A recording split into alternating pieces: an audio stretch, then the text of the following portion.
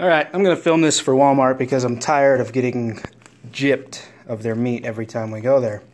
So we buy this chicken, and since we've been being more healthy, I've got a scale that I measure everything out for portion control. All that good stuff, and for some reason I don't want to... There we go. So you see the meat here.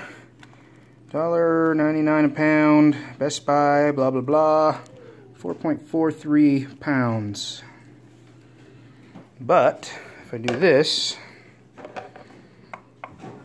clear it. Yes, I've washed my hands. Yes, I follow food precaution.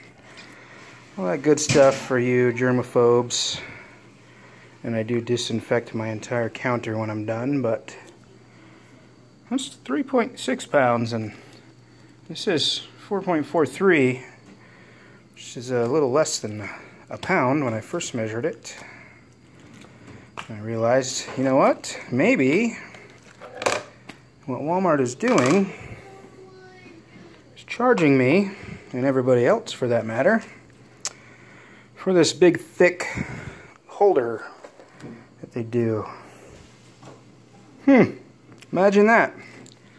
That's closer to the weight than just the chicken is. So paid another $1.99, $2 for this fancy little styrofoam mabobber-do and this little pad underneath. So see what Walmart has to say about that.